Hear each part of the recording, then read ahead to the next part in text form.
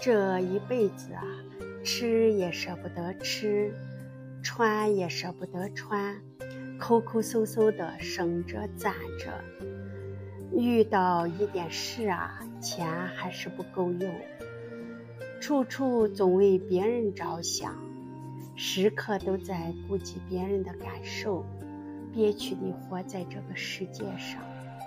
即便如此，也不是所有人都满意，有的人还瞧不起你。这一辈子都在不停地反思总结，可是麻烦一个也没少，遗憾一个也没落下。半生一过，除了苍老的容颜，渐长的年纪，满腹的心酸，好像没有什么是属于自己的。